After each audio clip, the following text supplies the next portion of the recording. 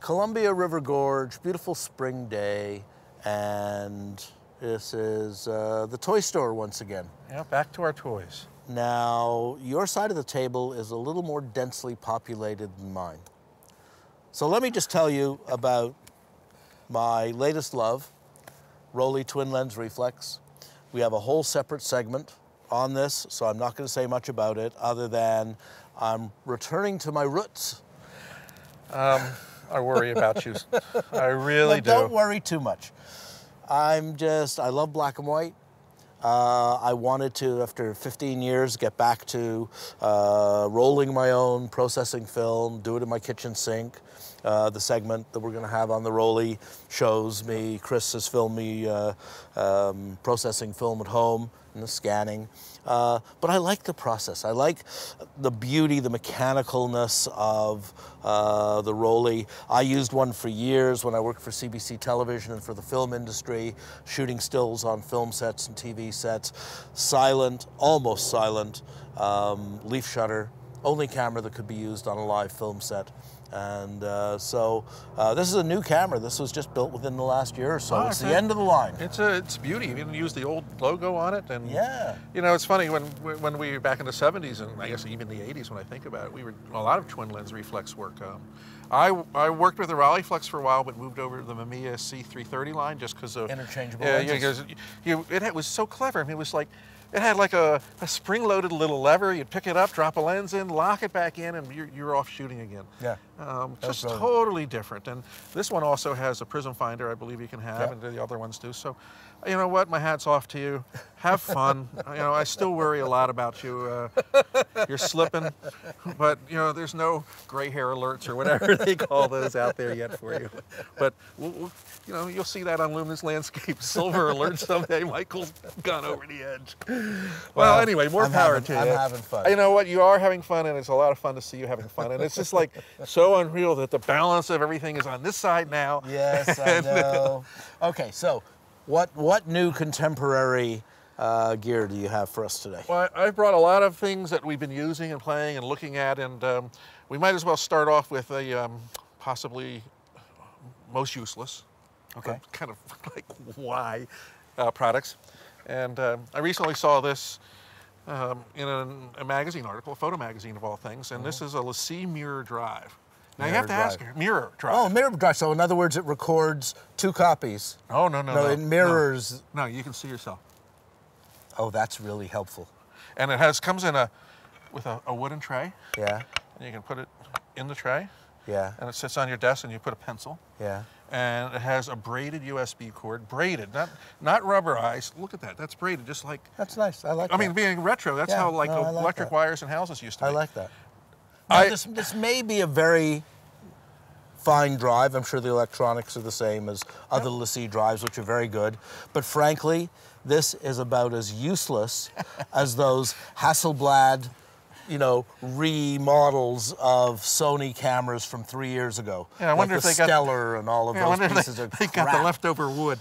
Exactly. This is the leftover wood from the pistol grips. But it does come with a polishing cloth, and oh, is that ever? If you position it properly on your desk, that is so useless. You can remind yourself who you are. Anyway, all right. I've got a shiny drive as well, except mine's useful. Okay, this isn't quite a mirror finish, but it's a 1 terabyte solid state. And this one is made by a company called Oyen Digital, and it's called the Shadow Mini. And it's expensive. It's about $600. Solid state drives, big solid state drives are still expensive, but it's a 1 terabyte USB 3, and it's very rugged and it weighs almost nothing, and comes with a little pouch and a USB 3 cable. And I've been using it now for about 6 months. I took it to Antarctica, several other trips, and I love the fact that they're super fast, super reliable. And no, you're taking 2 of these, if I remember correctly. One that you put like in your briefcase, one you throw in your suitcase. Exactly. So these are your backup. My other drive is not a solid state. Okay. But what I do when I travel is I have 2 full copies of everything I've shot on a shoot. one on one of these drives, one on a second drive like this. I put one in my briefcase, I put one in my camera bag, and if I've worked on my files, I take my selects and I put them on the hard drive of my laptop. So triple redundancy. Well, I go one step further, is if I have enough SD cards or CF cards, depending on what format I'm shooting with, I turn those over and I use those. I don't reformat them if I don't have to. Considering you get a few thousand images per 32 gig, 64 gig card, versus what do you get, 12? 12 frames at $1 a piece. Okay. So, you know, we're both very big on our backups. This is the newest LaCie drive. It's rugged. It's the newest rugged. It does come with a Thunderbolt cable wrapped around it, plugged right in, and it does have a USB 3, so you can use USB 3 too. So once again, you know, I've always been a firm believer in the ruggeds. I've got stacks of these things, and much like yourself, I back up. I also use the Western Digital versions of. They have what, the 4 terabyte. You have one of those, and you can mirror the drives. There's 2 drives kind of stacked on top of each other in a nice package, and that's another one I take with me quite often too. So the nice thing about drives these days is, notwithstanding the fact that solid state are expensive, but regular spinning discs have become so inexpensive. You can almost treat them like long-term storage. So you can go out on a shoot, come back from a trip, have 10,000 images on a drive, and just put the drive on the shelf. That's what I said. I got stacks of them, you know, and I label them. You know, they're nice. Right now, it's just got my name and phone number on here, but usually if I fill one of these things up or use it as a backup, you know, I either write on it with a magic marker or tape like a piece of directory, you know, do a print out of the directory and tape it to it, so, you know, 5 years from now I can remember what's on it. Anyway, there's a lot we can talk about on those things. Let's get into some camera gear, because that's always fun. We talk a lot about mirrorless these days. We're both into the Fuji X-T1 system. I've left mine at home because the other mirrorless I do a lot of playing with is the Sony, and I have the Sony A7 II, which I've been using on this trip. And I'm really beginning to like things, other than the idiosyncrasies of a poorly laid out Sony menu. cameras idiosyncratic? Really? We've covered some of that previously. Once you get used to it, though, it's a pretty slick system. They're starting, though. It's been a few years now, and they're on about the 3rd or 4th generation, and they finally have figured out how to, you know, do things reasonably, sensibly. Not bad. So some of you that are using the Sony system may already know a lot of these little things I'm going to show, but they're just kind of fun things to talk about. The first one is a little lens I found. It's a 16 millimeter 2.8 fisheye. It's for the A series, so you have to get one of the adapters. And LEA3 or 4 or, whatever it is here. But yeah, EA4. EA4, that's the latest one. And it does have a tripod socket on, so if you even had, like when we do our 150 to 600 millimeter Tamrons, we can either mount it there or use the Tamron sleeve. But this gives really an incredible view. And it's not something you'd use that often, but it's kind of fun to take in to like a room or something with, you know, tight quarters, a stairway, and it just kind of like does some fun stuff. Now, it's not a circular fisheye. No, it's kind of a what do they call rectangular fisheye image. Fisheye. Yeah. It's a lot of fun to play with. It's not too expensive. Rectilinear, I think that's called. It even comes with built-in filters. There's an A12 filter, a normal, and a B12 filter put in. Cool. And you just kind of pull that back and rotate it. Not that I've even bothered to work with it, but you know, it's kind of fun that it's there. If you were shooting black and white film, that would be handy. Well, maybe you just figure out a way to stick it on there. So anyway, this is kind of a fun little lens. One of the things that recently I've just gotten, this is the Sony A7 II with the battery grip, and Really Right Stuff is just recently released the L bracket, and they're getting much, much smarter. And of course, one thing I really like about Really Right Stuff, and Tom does a great job with his guys in engineering, is that, you know, they listen to their users. And two things that we've always complained about is that we don't have or can't find the Allen wrench when you want it. Yep. And now they build the Allen wrench right into the base, and you can basically take an Allen wrench out and then drop it back in, and there's like a little tiny, you know, magnet in here. So essentially, you know, you've always got the Allen wrench in there. Thank you. That is so clever. And many of us have, and we've talked about this previously, work with this is the Black Rapid straps, or you know, there's a number of different brands on the market. And the problem with their earlier L brackets is they were just L brackets and no place to put it. Now you can keep the L bracket on the camera and either screw a tripod socket on or use one of these.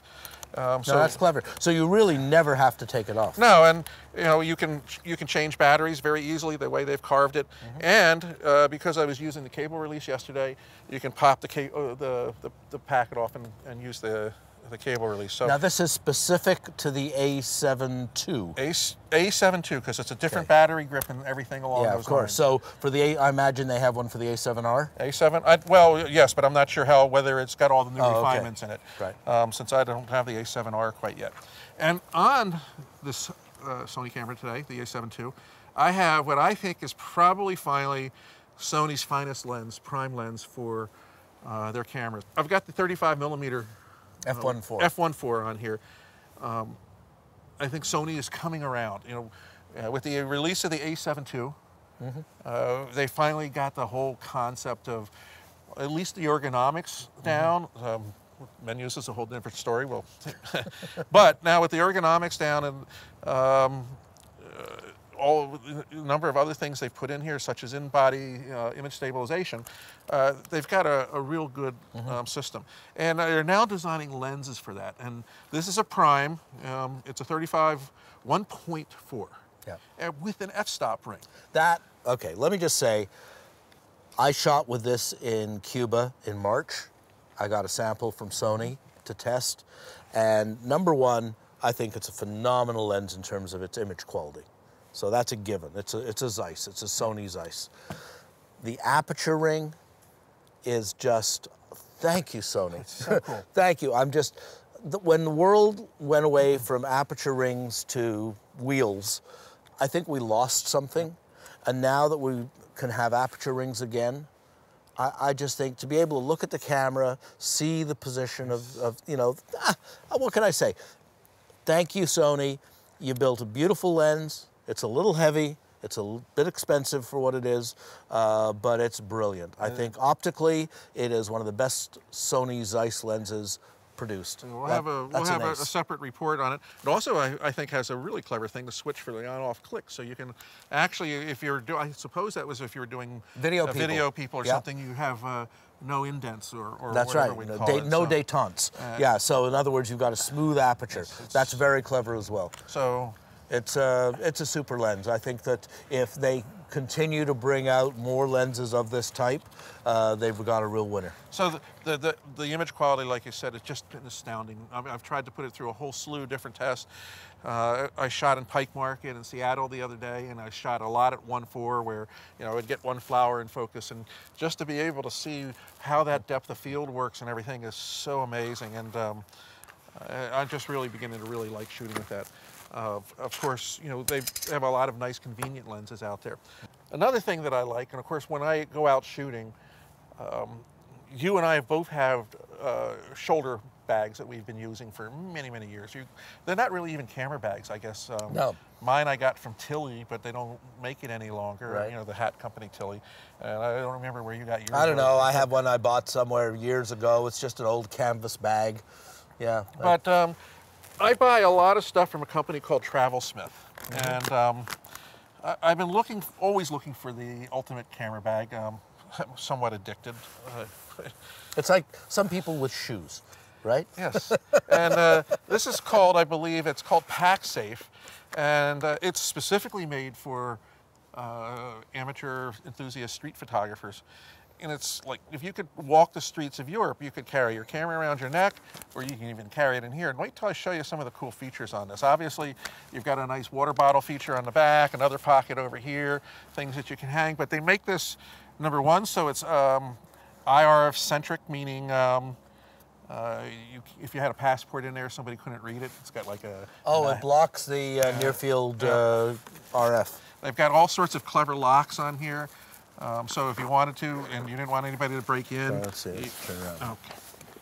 You could lock the zippers down, and you can see these are cut-proof metal chains. Yeah, that's clever. What I have in the outer pocket, you have plenty of room. You carries an iPad, so if you're doing street magnification, but you have all sorts of pockets for other things and Velcro stuff in here. Nice. So I really like the fact that you can do an iPad in there, and it's padded, so it's somewhat protective. It's iPadded. iPadded. The other thing is it's got a double zipper kind of pull on here, and if to open it up, you kind of just pull the double zipper. Okay. And of course it's got Velcro too. Right. And inside there's plenty of room. Right now I've got 3 lenses. Got the 16 to 35. Let's see in there. Oh yeah. Yeah, and it's got a flip over pad, so you can actually put a camera with the lens in there if you want. I have it configured so if I went out on the street right now, I could go out on the street with this pack, not weighing very much, and have a 4-lens system. What's on the camera and carry my other 3 lenses, which would be normally a 24 to 70, a 16 to 35, and a 70 to 200. That is very clever. Very, very nice. All high quality. Yeah, no, you know, great everything material. is just you know, beautifully set up. What does this sell for? $99. That's not bad. And it's from TravelSmith, the travel company. So Right. I've been comfortable with it. And the other thing I like about it is it doesn't hang from the center. It hangs from the back edge. It's a little padded back here too. So, you know, if it's rubbing against your hip and you've got lenses in there, it's not just, you know, the lens mounts and everything banging into you. So it's a very comfortable little system, adjustable straps.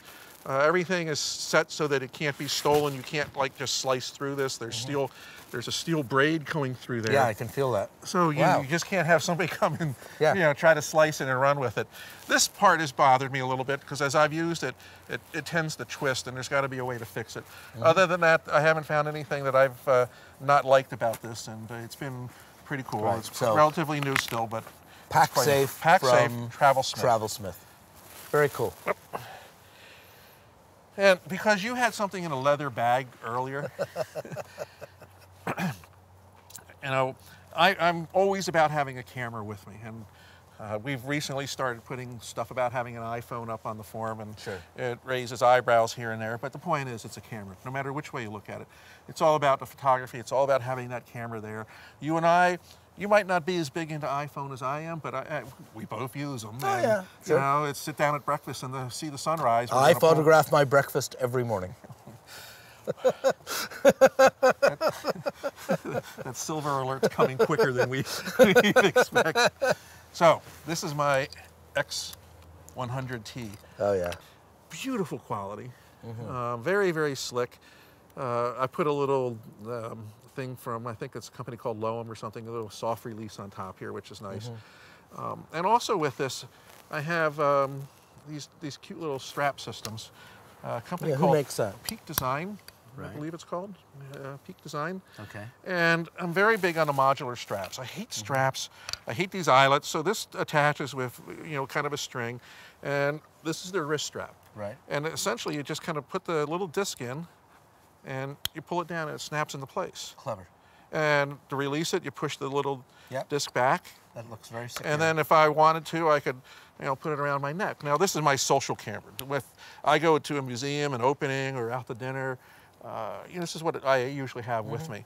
I keep it in a leather pouch because I can put it in my briefcase when I travel, so it's on the plane with me, or it's in, you know, the car and so forth. So, and it's got an extra battery and a lens cleaning cloth I keep in here. This is actually an old Hasselblad bag. So, yeah.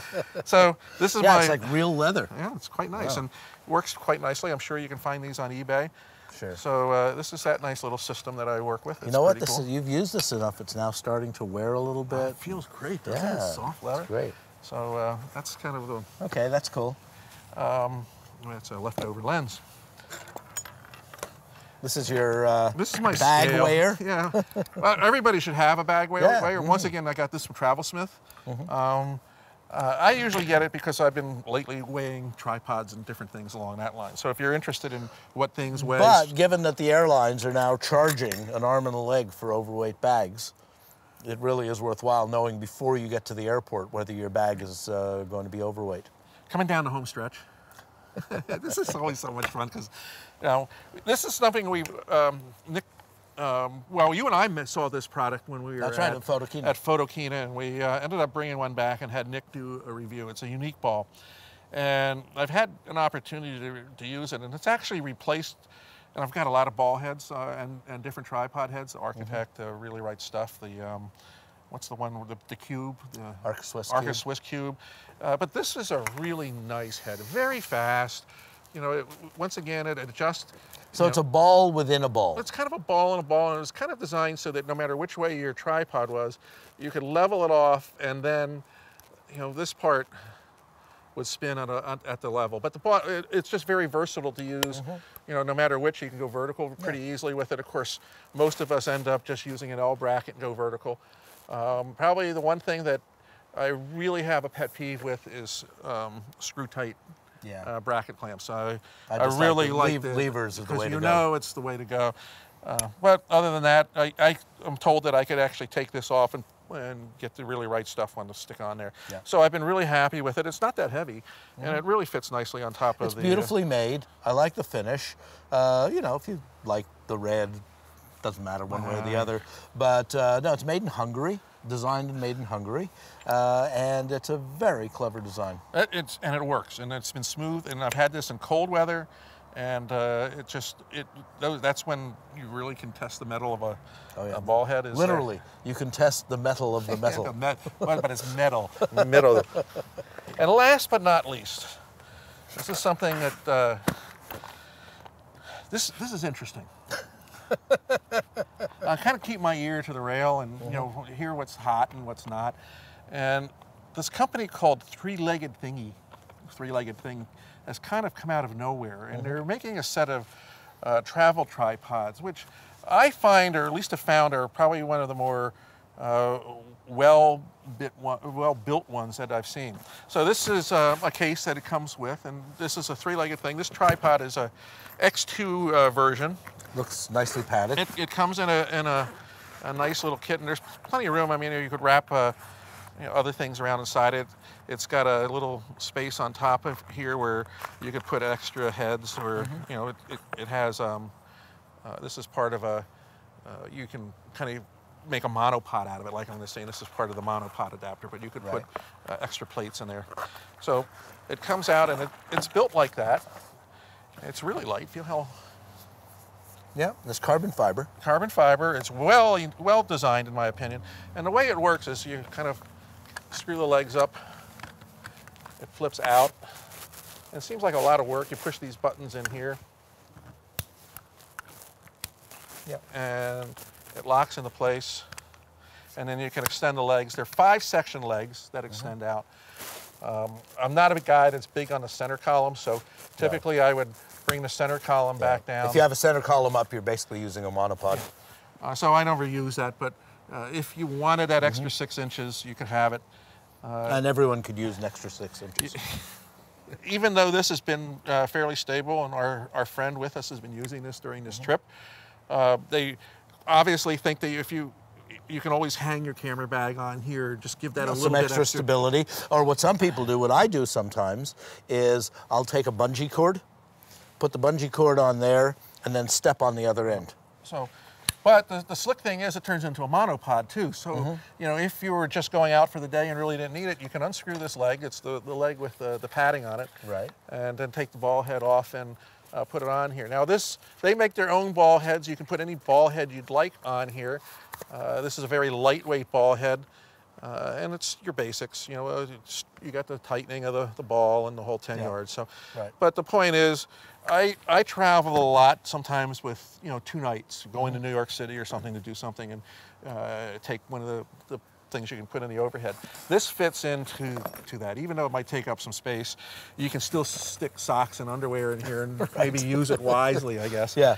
So no, that's very clever. Now the issue is, how much is this thing? It's $500, as you see right here. It's a carbon fiber tripod, 5 legs, with the ball head?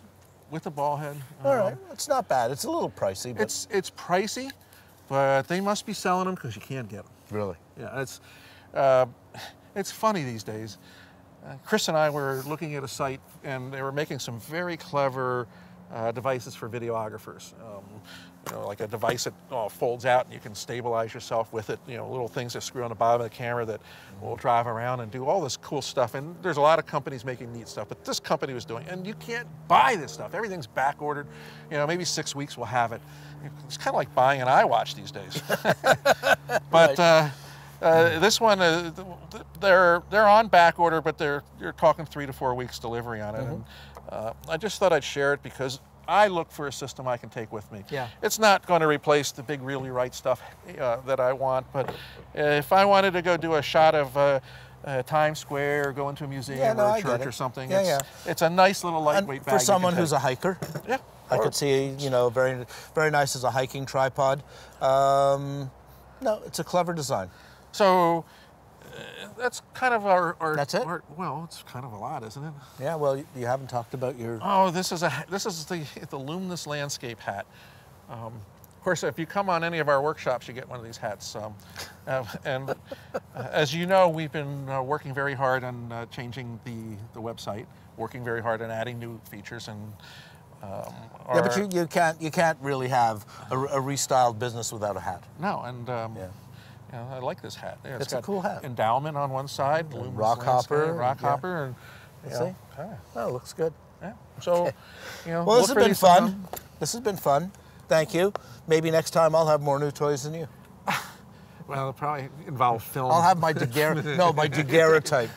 Just going backwards. Anyway. Thanks, Kev. And thanks, and we'll see you guys on the Luminous landscape. It's fun as always.